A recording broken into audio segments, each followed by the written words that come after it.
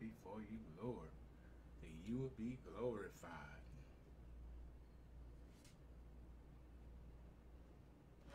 Hallelujah.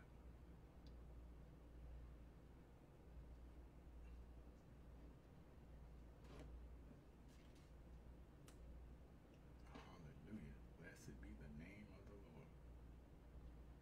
Thank you, Jesus. Thank you, Jesus. Hallelujah.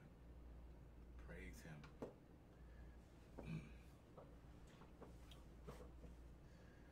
Yes, Lord.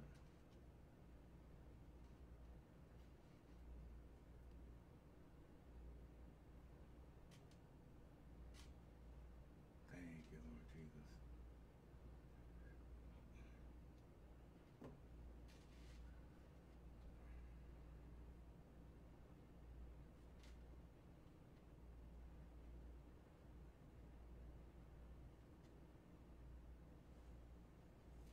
Thank you, Lord. Thank you, Lord. Bless your name, Jesus. Hallelujah. Thank you, Lord. We honor you, Jesus. Thank you, Lord. Glorify you. Hallelujah. Yes, Lord. Hallelujah.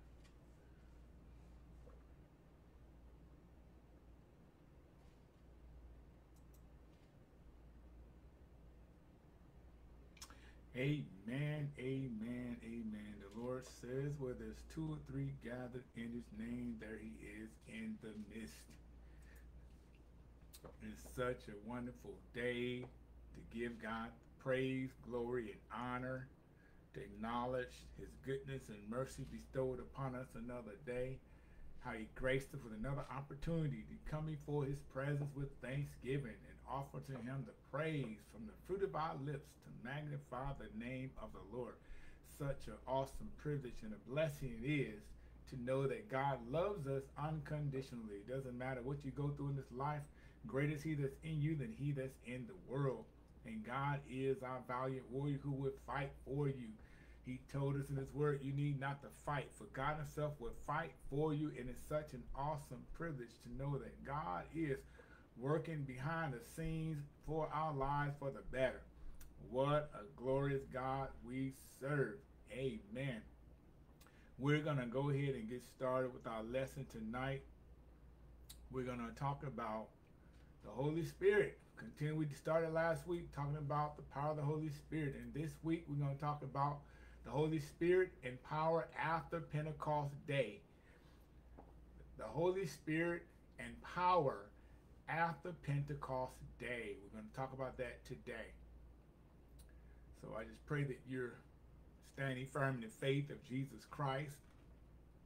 No matter what challenges that you encounter, that you're trusting in the ability of God to keep you secure in his presence, because the Lord is on your side as the reigning king, and he's able to do exceedingly and abundantly above all we can ask or think as we trust in him. Amen. Tonight I want to talk about the Holy Spirit and the power after Pentecost Day. But what is Pentecost? What is Pentecost? Pentecost is a word that means 50. So we're going to go into a word of prayer, then we're going to get into our lesson. So gracious God, our Father, I thank you for this opportunity to share your word. I pray that the word of God will bring inspiration to the hearers who hear this word tonight, oh God, to inspire, to edify, build them up in their faith, oh God, that they will grow in grace and knowledge of who you are, that you will be glorified.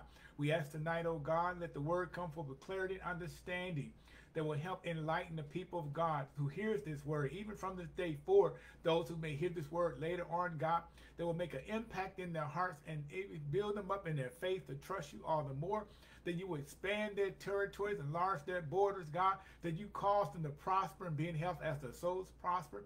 We bind every demonic attack and assault that will come against because of this word tonight, oh God, that you will have clear access in the airways. The word would go forth with power and authority, God, unhindered and checked by any demonic force, that Father God would make a change in all of our lives for the better. We give you glory, give you honor, we give you praise, oh God.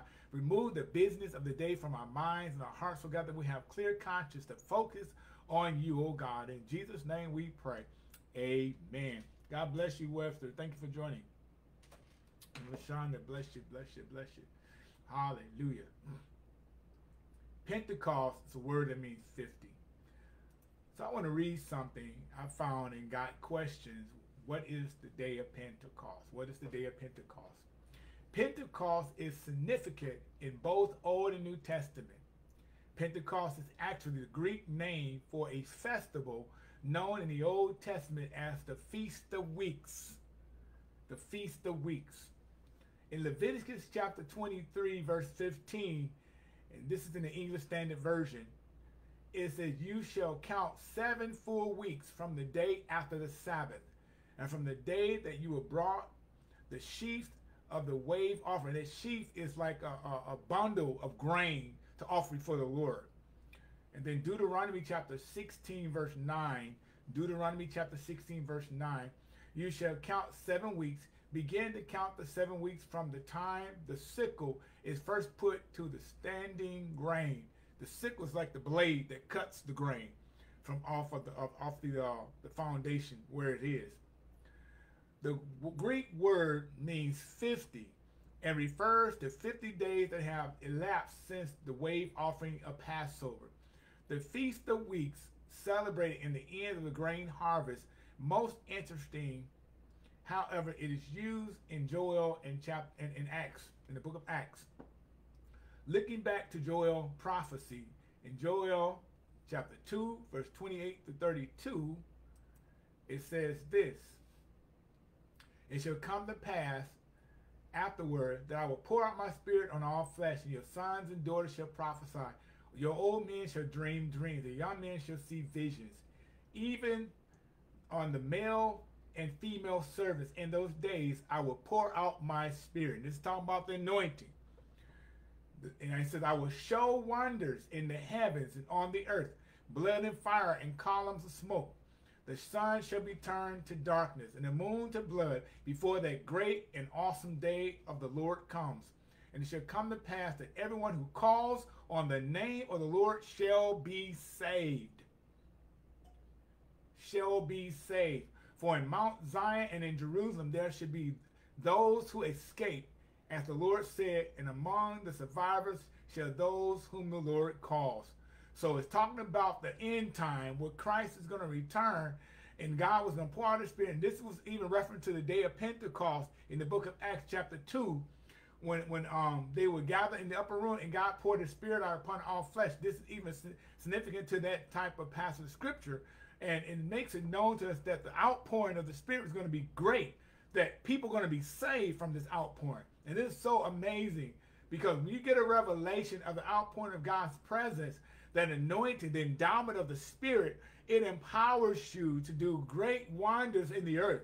God said, I will show wonders in the heavens and on earth, and blood and fire and columns of smoke. And this is God talking about even when Christ is coming back, there's going to be great wonders take place on earth. We're starting to see with the rumors of wars and all different things are taking place, people being murdered and killed all around the country, in our own cities, people being slaughtered. All these different things are things that have been prophesied that should come to pass before the coming of the Lord. The Lord is soon to come.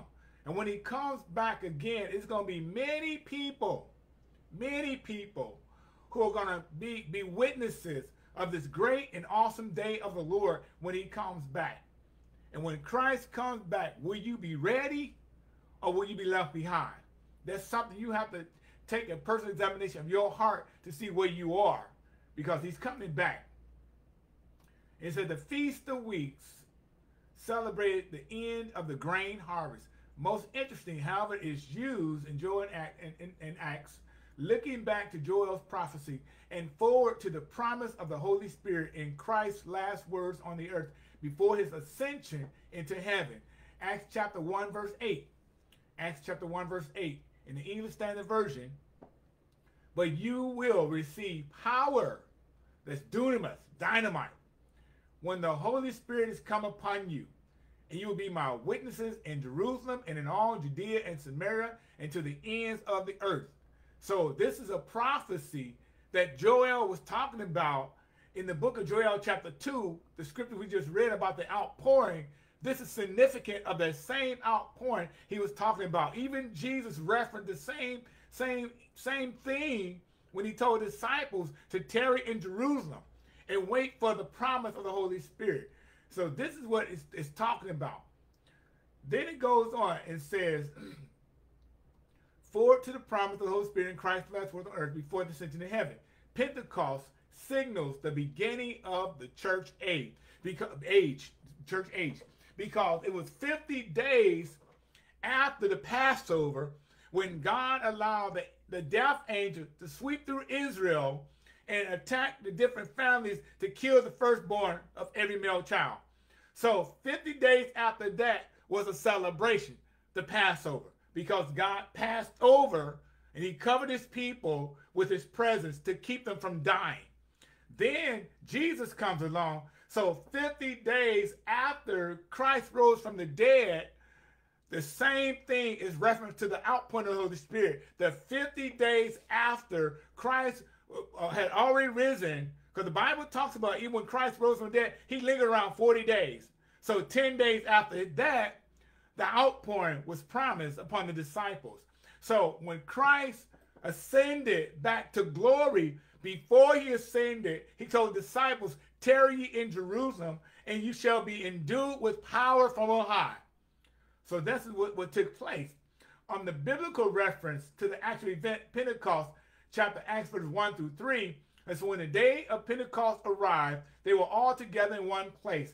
And suddenly there came from heaven a sound like a mighty rushing wind, and it filled the entire house where they were sitting, and divided tongues as of fire appeared. Glory to God. And rested on each one of them. And that's in the English Standard Version. But if you go to King James, it says it like this. And it says, and suddenly there came from heaven the sound of a rushing mighty wind, and it filled all the house where they were sitting. And there appeared unto them cloven tongues like as of fire, and set upon each of them. And they were filled with the Holy Ghost and began to speak with other tongues, and the Spirit gave them utterance. So I was listening to T.D. Jakes about tomorrow belongs to the Lord, and he referenced to the different languages, how at one point when the people of God, they were together in one language, that's when they began to build the Tower of Babel. So as they begin to build the Tower of Babel, God says these people, they're unstoppable because they came together with one mind and one purpose to build this tower to reach heaven. And God says, let us go down. And this is the Holy Spirit said to the Father and the Son, let us go down and confound their language. So the languages were dispersed. That's why you have different languages in the world. So because of the dispersion of the languages, the people didn't understand each other, so they stopped building the tower. That was all the plan of God, the whole plan of God, to stop them from doing what they were doing. Because they had the wrong motive and wrong intention for building the tower to reach heaven. So then, not only that, after that incident, years later, when the outpouring of the Spirit came upon the disciples, they all were filled with the Holy Ghost and began to speak in other tongues. So they understood each other during this time. When the Spirit came upon them, they had a revelation, and therefore they all were filled with the Holy Ghost and began to speak in unknown tongues, and they all understood each other. So that's what God bringing people back together, one accord, to build the church. And that's when the beginning of the church age began to take place, because after the day of Pentecost, God added 3,000 souls to the church. That is so awesome. Pentecost is the reminiscence of the Last Supper. In both instances, the disciples are together in the house for what proves to be an important event. At the Last Supper, disciples witnessed the end of the Messiah's earthly ministry as he asked them to remember him after his death until he returns. So remember when Jesus set out in 1 Corinthians chapter 11, when he did the Last Supper, he began to sit down, talk to the disciples, he broke bread, he lifted it, prayed over it, break bread, gave his disciples to eat. He said, this is my body that's broken for you. Then he said, took the cup, lifted up, prayed over it, gave it to the disciples, let them drink. So do this, remember me, that this is the new covenant of my blood that's poured out for you. So because of Jesus' love for the disciples, he told them, I'm not going to leave you comfortless. I'm going to go to my Father. I'm going to pray that he send you another comforter. And when the Holy Ghost comes, you will be endued with power from on high, that dynamite power to destroy the power of the enemy. Because in Luke 10:19, he told them, when he was with them, before he sent them out 2 by 2, he says, you know what? I give you power to tread on serpents and scorpions and over all the powers of the enemy. So nothing shall by any means hurt you because of the power that I've given to you at your disposal. So you have the power already in you, but a lot of church people don't know how to use this power. So at the Last Supper, he told them, remember him after his death until he returns. And at Pentecost, disciples witnessed the birth of the New Testament church and coming of the Holy Spirit and indwell in all believers. So on the day of Pentecost, now it gave us access to reach heaven to receive the indwelling of the Holy Spirit's power. See, in the Old Testament, the Holy Spirit hovered among the people of God. He will come upon them. They will prophesy. They'll do miracles, signs, and wonders, but they did not have the power living in them. So the Spirit will come upon them, and then he will leave. But after the death, burial, resurrection, now the power of the Holy Spirit dwells in us, so we can lay hands on the sick, and they will recover. We can speak to the dead, command them to live. We can unstop deaf ears. We can open blinded eyes. We can call people who are sick with palsy to be made whole. Why? Because the power of the Holy Spirit lives in us now. So at Pentecost, disciples witnessed the new birth of the church. Thus, the scene of disciples in the room at Pentecost links the commencement of the Holy Spirit work in the church with the conclusion of Christ's earthly ministry in the upper room before the crucifixion. So they were already gathered in one place, the disciples, waiting on the power of the Holy Spirit. So after crucifixion, that's when the Holy Spirit was being released. The description of fire and wind mentioned in Pentecost resounds throughout the Old and New Testament. The sound of the wind at the Pentecost was rushing and mighty. Spiritual reference to the power of wind, always understood to be under God's control, abounded. Then, in Exodus chapter 10, verse 13 is a reference scripture. You can write that down. You're writing scriptures down. Exodus chapter 10, verse 13 says, so Moses stretched out his staff over the land of Egypt, and the Lord brought forth the east wind upon the land all that day and all that night. And when it was morning, the east wind had brought the locusts. So this when God was doing a different signs and wonders to get Pharaoh's attention. I'm commanding you to let my people go. But Pharaoh being stubborn and being hardened-hearted, God had to prove to him that I'm in control. That's why it says the wind is under God's control. It's not under our control, it's under God's control. The wind also represents life. When God breathed upon mankind, he breathed into them the breath of life, and man became a living soul in the Garden of Eden. Then not only that, in the valley of dry bones, God told Ezekiel, prophesied to the winds in the four corners, command the wind to blow upon the bones in the valley. And it says, then the bones begin to rumble in the valley, and life and sinew and flesh. The flesh came upon the bone, and God breathed the breath of life into man again. So then the army, they came from like a mighty army because God spoke a word through the prophet Ezekiel, and they were able to live again. So even in a dead state of mind, a dead state of heart, where many of us are today without the absence of Christ, God has the ability and the power to breathe upon you the word of God, and the word of God can cause a shaking, a rumbling in the valley of your heart, and cause a quickening. Quicken means to make alive, to cause you to come alive in the presence of the Lord. God has the power to set you free only if you have a desire to want to be set free. One thing about God, God is not going to force himself on you. He's not going to force you to be obedient to his will. He's not going to force you to change your life. He's not going to force you to stop sinning, stop messing up, stop doing things you know is not right. He's not going to force you. He gives you the desire and the will that you have in your own power to control. When you have a desire to want to stop doing what you're doing, you have the will in your heart to want God to come into your life, to change your mind, change your heart. Guess what? He does it.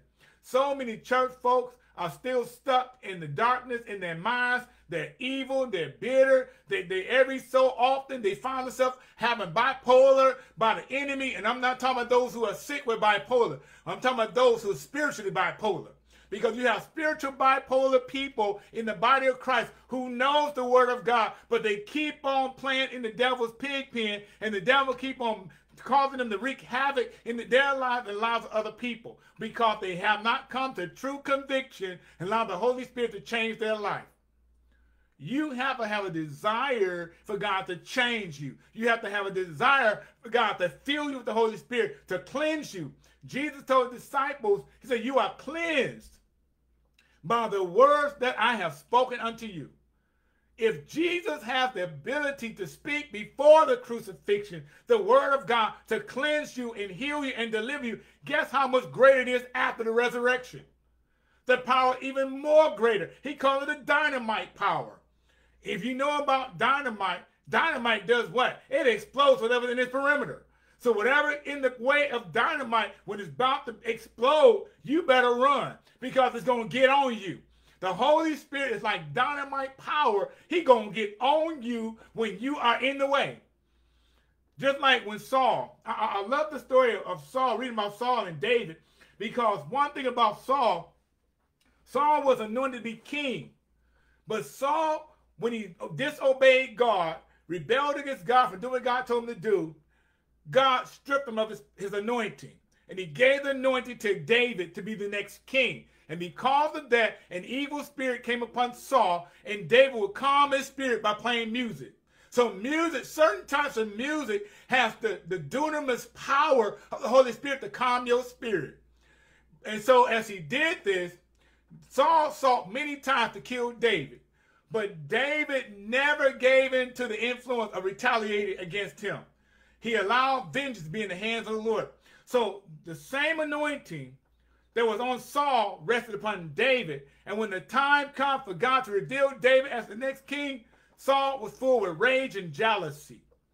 And that's how people are. When you begin to walk in your purpose, walk in your calling, you're going to find so many different people jealous and hating on you. They're going to backbite against you. They're going to stab you in your back. They're going to talk about you. They're going to degrade your character. They're going to slander you. They're going to do everything in their power to try to stop you from being who you are.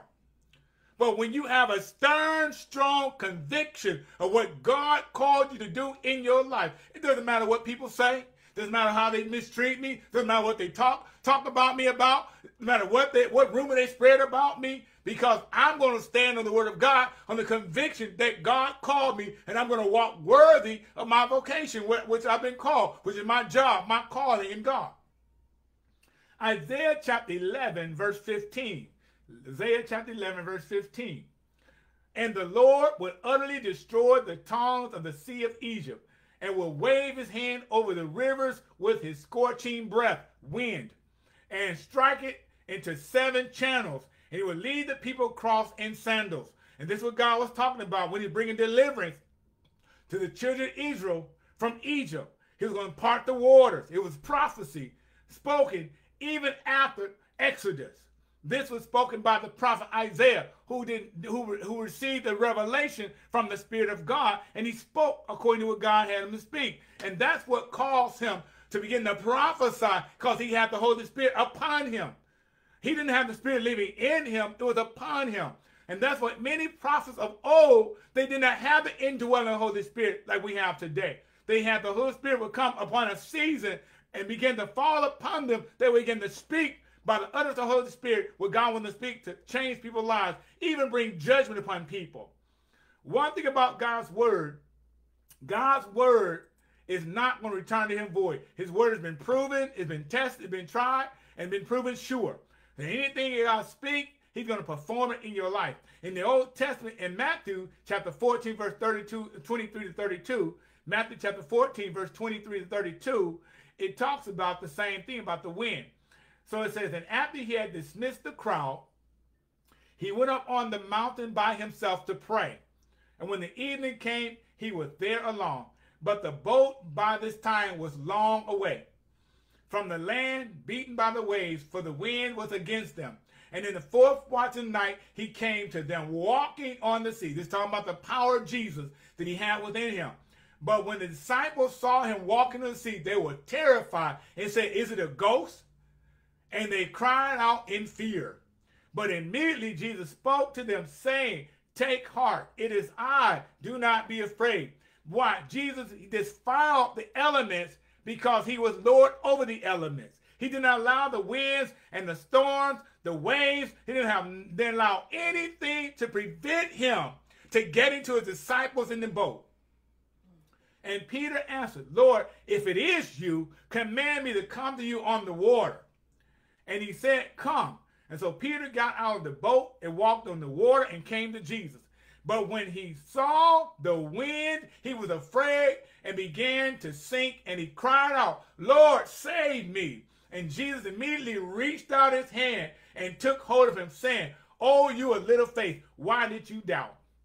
And when they got into the boat, the wind ceased.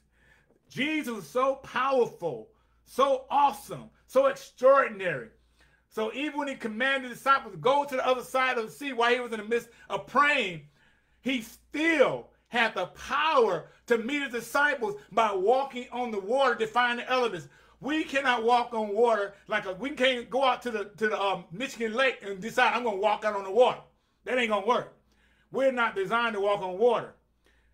Because of Jesus was Lord over the elements, he had the ability to do whatever he trusted the Father for him to do, and he did it. So Peter said, "Lord, if it's you," and I read it in the English Standard Version. So Peter said, "Lord, if it's you, then allow me to come to you." And he said, "Come." And many times the Lord will defile you in your mindset because we're stuck trying to reason with our natural minds what God is doing in the spirit realm.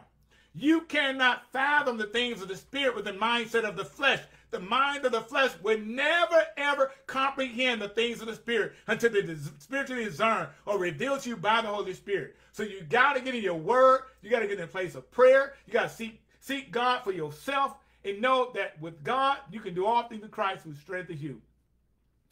Then goes on and says, more significant than wind as power is wind as life in the Old Testament. In Job chapter 12, verse 10, Job says, in Job chapter 12, verse 10, in the English Standard Version, he says, "In his hands is the life of every living thing and the breath of all mankind." Because our lives cannot exist without the Spirit of God living inside of us. Without the Spirit of God, you're a dead man walking. Without the Spirit of God, you're a dead woman walking. Without the Spirit of God, you're a dead child living. Why? Because the Spirit giveth life and it quickens you, but the flesh brings you to death. In St. John chapter 3, verse 8, it says, "The wind bloweth where it wishes, and you hear its sound, but you do not know where it comes from or where it goes. So it is with everyone who is born of the Spirit." We just talked about this last week about being born of the Spirit. When Nicodemus came to Jesus by night and said, "Lord, what must I do to be saved?" And Jesus said, "You must be born of the water and of the Spirit in order to enter the kingdom of heaven." Until you go through the new birth process, the washing of the water of the word, receiving the renewal by the Spirit with the new life, you're still a dead man living. The idea of spiritual life as generated by the Holy Spirit is certainly implicit in the sound of the wind at Pentecost. So it's significant to the wind at Pentecost, the same sound of the wind. Fire is often associated in the Old Testament with the presence of God. Fire is often associated in the Old Testament with the presence of God. In Exodus chapter 3, verse 2, Exodus chapter 3, verse 2, in the English Standard Version, "And the angel of the Lord appeared to him in the flame out of fire in the midst of the bush. And he looked, and behold, the bush was burning, yet it was not consumed." And this was the encounter with Moses when he was living with his father-in-law in the wilderness. He was living with his father-in-law, and he saw this fire burning on a bush. And something on the inside of him said, "Turn, let me go see this sight, to see what this is." Which was God's way of getting his attention, because God had a plan for his life to change his life forever. If you know the story of Moses, Moses was a murderer. He killed an Egyptian because he was defending one of his own people that were Gentiles. And so because of this, he ran for his life, and he hid among his own people. And God said, you know what? It's all in my plan, because I still have a plan for him to use him to deliver my people. In Exodus chapter 13, verse 21 and 22. Exodus chapter 13, verse 21 through 22. And it says, and the Lord went before them by day in a pillar of cloud and lead them along the way, and by night in the pillar of fire to give them light, that they might travel by day and by night. The pillar of cloud by day and the pillar of fire by night did not depart before the pillar of fire. He said the pillar of cloud by day and the pillar of fire by night did not depart before the people. So because of God's goodness, the fire, God protected his people even after he delivered them out of Egypt. Yet they still were faced with an encounter of Pharaoh pursuing them to take their lives again. And God said, you know what? I got something for them. I'm going to protect my people. So I'm going to put a pillar of cloud to lead them by the way of the Red Sea.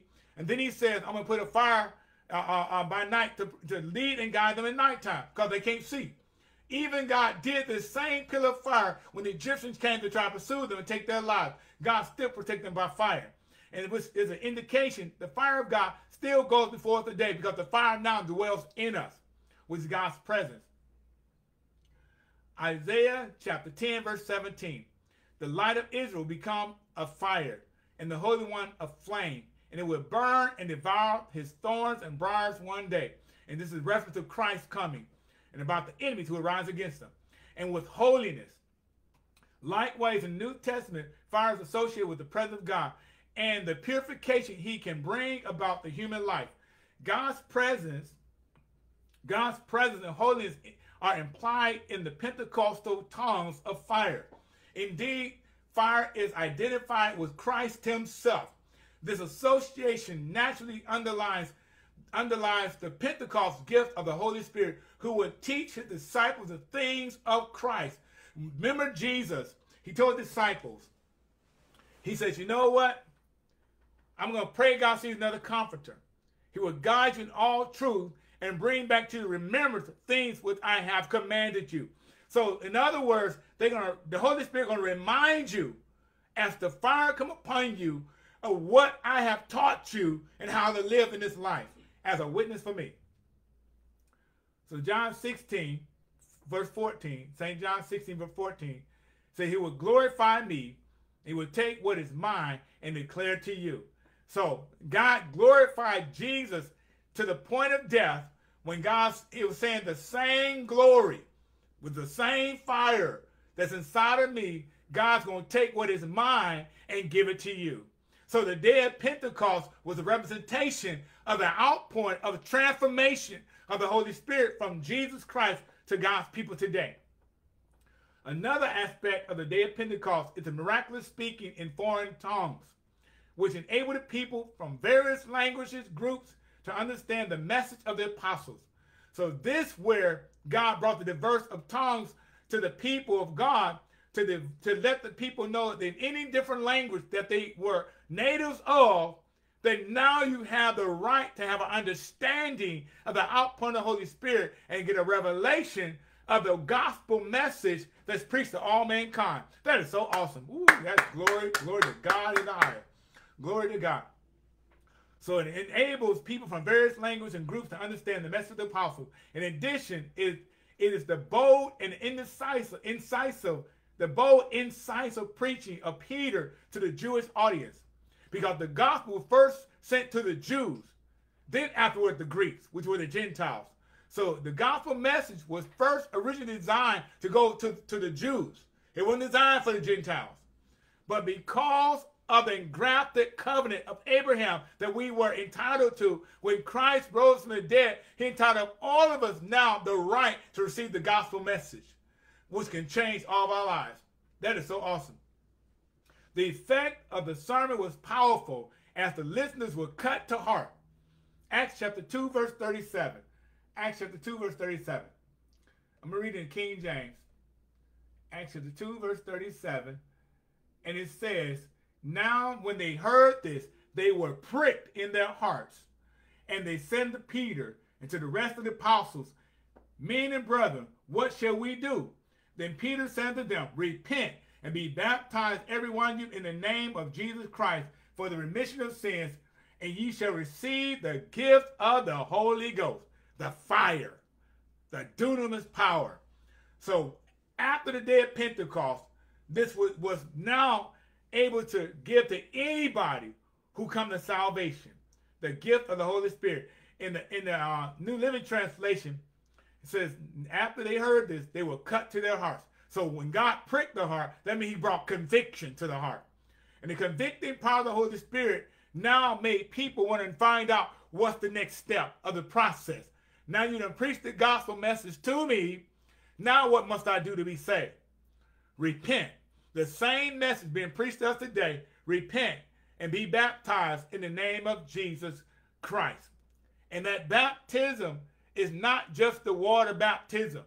True enough, we must be baptized as an outward expression of changing the old nature to the new nature, but most of all being baptized in the Holy Ghost to receive the power of the Holy Ghost to be a witness for the Lord. The wonders and the community in which everyone needs were met. And because of this, says the narrative concludes with 3,000 souls being added to the fellowship and the breaking of bread and prayer and the apostolic signs and wonders and a community which what everyone needs were met. So because of this outpouring of the Holy Spirit, God added 3,000 souls to the church. And the most significant thing about that passage of scripture is that everyone took what they had and brought their alms, which was their money, and laid it at the apostles' feet. And the apostles, by the power of the Holy Spirit, distributed everything they were giving to help everybody who had a need. That is so awesome. That is so awesome. We'd be a great church today if the church would do the same thing instead of caring about themselves. You got a lot of pastors, a lot of bishops, a lot of apostles, about a lot of folk in high dignitary positions who don't care nothing about helping other people. They only care what you can give to me to build my church.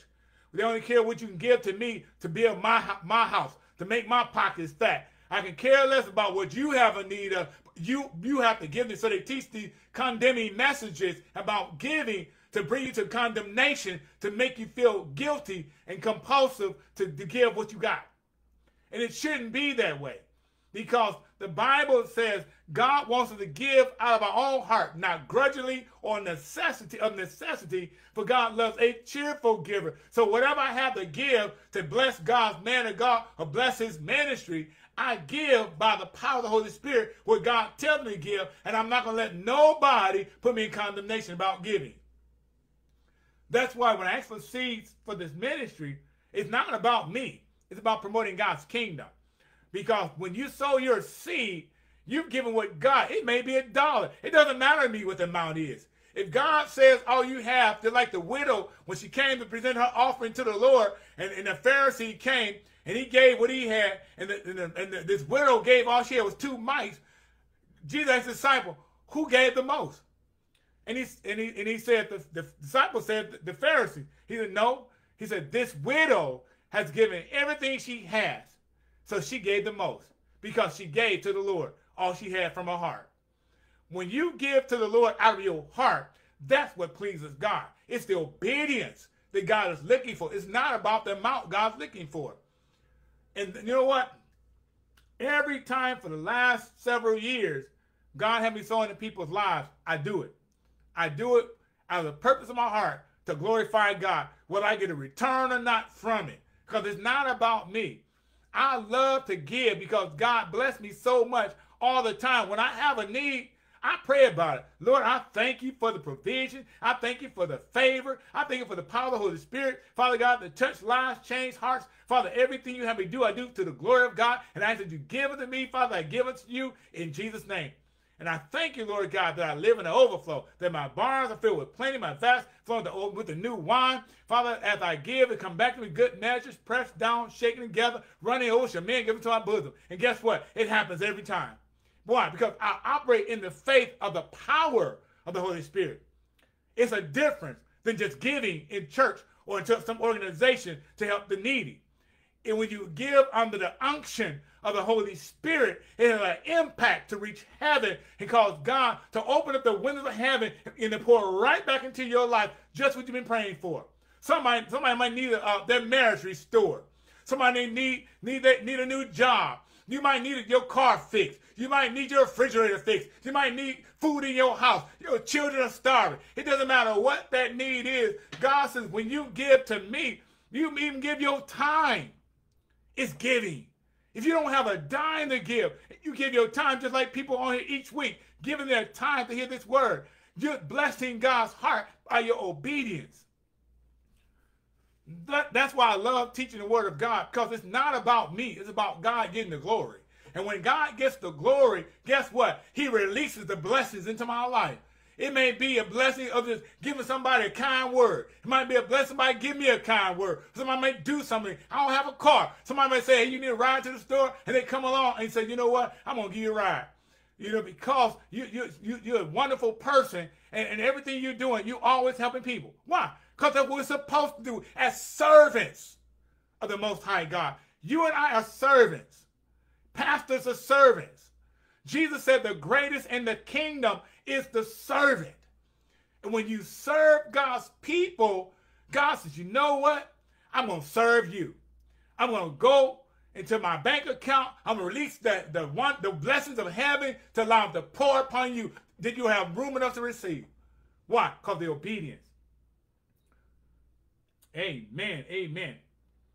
So, the narrative concludes that with 3,000 souls added to the fellowship, the breaking of bread and prayer, the apostolic signs and wonders, that means the healings, the miracles that they did to set people free, and the community to meet everyone's need. And that's what God does for us today. When we walk in obedience, God says, you know what? I got you. So the Holy Spirit and power after Pentecost Day. As we talked about in the beginning, Pentecost means 50. So 50 days after Christ rose from the dead, this is what God did. Had the disciples meet, as he said, in Jerusalem, in the upper room, waiting on the power of the Holy Spirit. The disciples received the Spirit of Christ and the Holy Spirit separately, since the Holy Spirit was not yet released to them by the time they received the Spirit of Christ. So they received the Spirit of Christ. It said after the Pentecost Day, people received the Spirit after they received the Holy Spirit. Once the message of salvation inspires faith in the hearers, he must receive the Spirit of Christ by the laying on of hands, breath, and in the most instances, a symbolic baptism. The symbolic baptism is something done as sprinkling of water on a person's head with the idea of receiving the Holy Spirit. See how the water ties in with the Holy Spirit? Even the baptism is significant to the outpouring of the Holy Spirit. Receiving the Spirit automatically brings the Holy Spirit, just as receiving the Holy Spirit makes one receive the Spirit of Christ and the Spirit of the Son. So when Christ was in the room with his disciples after his resurrection, it says he breathed on them and so received the Holy Spirit. And guess what? They received his Spirit on that day, but they didn't receive the outpouring of the power of the Holy Spirit until the day of Pentecost. Because after they received Jesus' Spirit and the Spirit of the Son, the Spirit of Christ, they didn't receive the power until the day of Pentecost. However this may be done, it should be in understanding of receiving either the Spirit of Christ or the Holy Spirit. It is a package now. Nevertheless, it is necessary to know the Spirit of adoption is not the Holy Spirit. The Spirit of adoption, because we're born in Christ, is not the Spirit of adoption that's going to give you the Holy Spirit. Some wrongly think the new spirit is the Holy Spirit. Your new spirit is your new nature, your new identity. When you get to a place of repentance and you give your heart to Jesus Christ, you receive the new spirit. Therefore, 2 Corinthians 5:17, if any man be in Christ, he is what? A new creature. Old things are passed away. The old nature, the old spirit are passed away. And behold, all things become new. The new spirit of Christ comes in you. And the same spirit dwells in you. And then with the laying of hands, believing and receiving the Holy Spirit, then you receive the power of the Holy Spirit by the baptism. It confirms it. However, he, the Spirit of truth, is come. He will guide you in all truth. He shall not speak of himself, but whosoever he shall hear, that shall he speak, and he will show you things to come. That's St. John chapter 16, verse 13. St. John chapter 16, verse 13. So when the Holy Spirit comes, he's going to guide you in all truth. And he's going to speak not of himself. In other words, not going to boast about himself. He's going to talk about everything that Jesus talked to his disciples about and tell you what you need to do about your life today. St. John 15, verse 26. St. John 15, verse 26. It says, but when the Comforter is come, whom I will send unto you from the Father, even the Spirit of truth, which proceedeth from the Father, he shall testify of me. So Jesus made it clear that when the Comforter, the Holy Spirit, comes, who the Father will send, as he rose from the dead, ascended back to the Father, he said the Father going to send you the Spirit of truth, which proceeds from the Father, and shall testify of what he done for us. And that is so awesome to know that the Holy Spirit testifies of the death, burial, and resurrection of Jesus Christ. Baptism. Being a human being means you are counted as part of that kind. As such, the Spirit of Christ makes you part of the heavenly kind called the Son of God. The Spirit of Christ makes you part of the heavenly kind called the Son of God, which is of the new nature. The baptism of the Holy Spirit makes you part of the body of Christ. He is the linking factor. So when you're born again, you receive the Spirit of Christ. But when the Holy Spirit comes inside of you, you receive the power of the body of Christ, which connects you together as one union in Christ. Receiving the package from the Spirit of Christ and the Holy Spirit is in your conclusion, is in your inclusion. So it's in the package deal. It's for you. For by one Spirit we are all baptized into one body, whether it be Jews or Gentiles, whether we be bond or free, and have all been made to drink into one Spirit. 1 Corinthians chapter 12, verse 13. So after new birth, the new nature, being for the Holy Spirit, the separation, when Jesus died on the cross, said the veil was rent in the temple from the top to the bottom, was brought the union that divided the people of God, the Jews and the Gentiles, from living together, dwell among each other. It was broken by the power of God to bring now that was separated now together. That's what it says, neither bond nor free, we were all made to drink into one Spirit, which is the Holy Spirit. For through him we both have access by one Spirit unto the Father. Ephesians chapter 2, verse 18. Ephesians chapter 2, verse 18.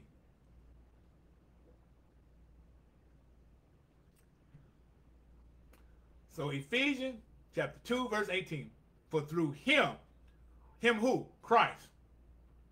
We both have access by one Spirit, not many spirits.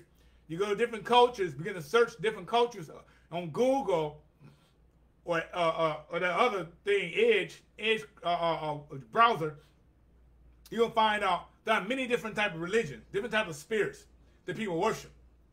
But there's only one Spirit that connects us to God, and that's the Holy Spirit.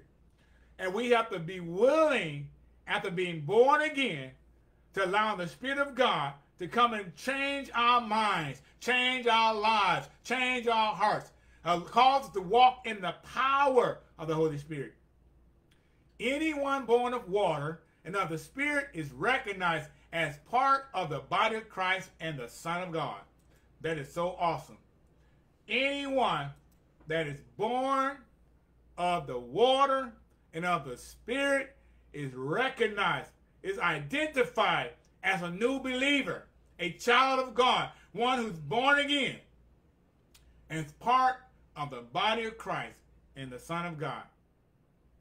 So we're going to end on this note tonight, but I encourage you, if you don't have this book, get this book, Incorruptible, The Realm of the Mind. It's a really great book to study, great book. I tell you, when you get this book, It's going to enlighten you. It's going to open your eyes. It's going to give you revelation, because it gives you a lot of great information about the realm of the mind. And it's by Isaac Essilfie. Isaac Essilfie, which is Essilfie. Essilfie. Isaac Essilfie. And I tell you, this book is an eye-opening tool that God allowed him to write for God's people today.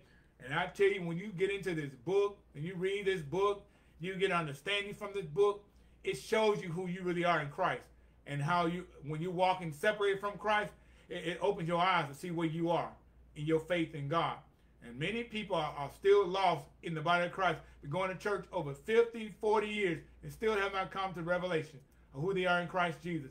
But I come to tell you tonight, when you get the revelation who God is to you, it's going to set you free. It's going to change your mind, change your life, and change your heart. So, Lord God, tonight I thank you for this word concerning Pentecost, concerning the outpouring of the Holy Spirit.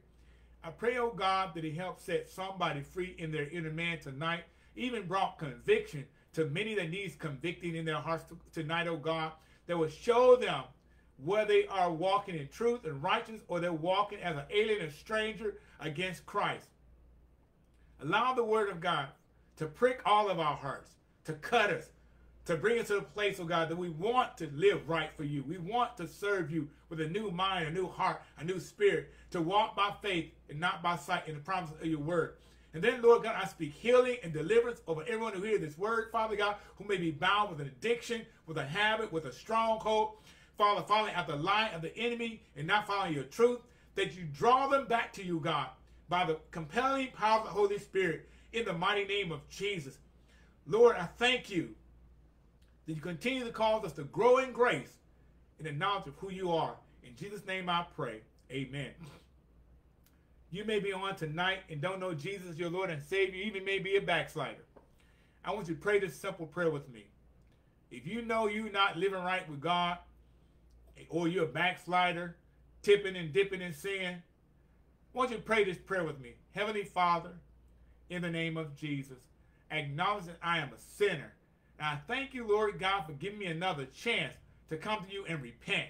Tonight, God, I ask you to forgive me for my sins, knowingly and unknowingly. Come into my heart and be my Lord and Savior. Wash me in the blood of the Lamb, and I thank you for saving me. Now fill me with the power of the Holy Spirit to be a witness for you. In Jesus' name I pray. Amen. If you prayed that prayer, it's a guarantee that you now have been born again by the Spirit of the living God, and you now entitled to the precious promise of God's word to walk in the fullness of who he is, no matter what you go through in this life, knowing with confidence and boldness that greatest is that's in you than he that's in the world. And allow the Spirit of God continue to draw you to that place in him where nothing else in this world will matter but you serving God with a new mind, a new heart every day. Continue to walk in your purpose, for your purpose. Be the change you want to be as we walk by faith and not by sight in the promise of God's word. Until next week, pray out just a second.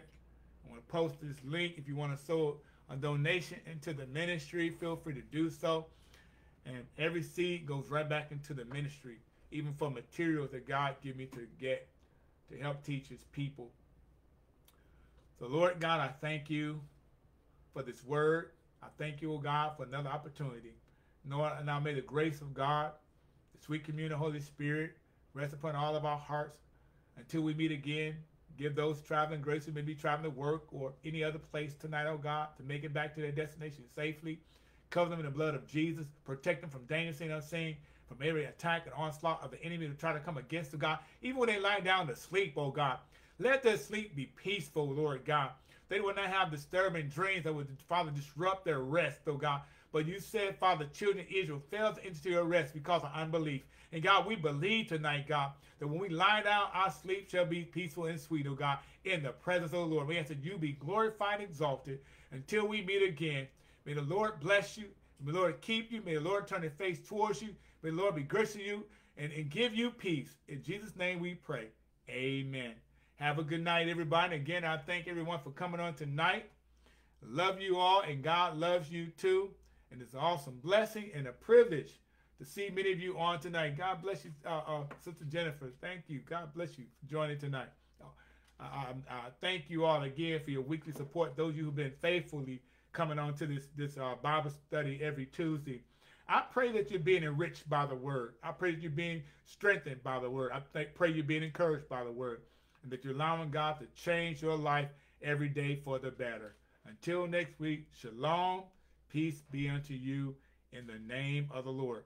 Before I go, if you got any questions that anyone would like to ask me, feel free to do so, or inbox me your question, and I will give you the answer according to what God gives me. Amen. So if anyone have a question, you can feel free to write your question at this moment if you would like. Otherwise, just inbox me at Charles B. Emery, and I will answer your question according to the leadership of the Holy Spirit. Amen. Amen. Amen. Amen. Well, amen. Praise the Lord. Until next week, you all be blessed. Amen. Have a good night. Amen. God bless you, Lily. Amen. Hallelujah.